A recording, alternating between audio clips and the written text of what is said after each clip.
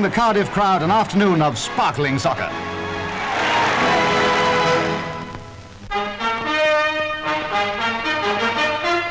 As Admiral of the Fleet, Lord Mountbatten now achieves the rank held by his father.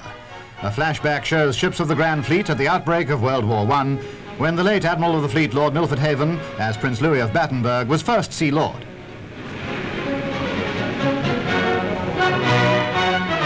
However the fleet may change, the Royal Navy's tradition is maintained. And what a family tradition is now upheld by Lord Mountbatten, who sits where his father sat before him, first Sea Lord and Chief of Naval Staff at the age of 56. At the beginning of World War II, he was a captain. Today, his brilliant naval career reaches its climax.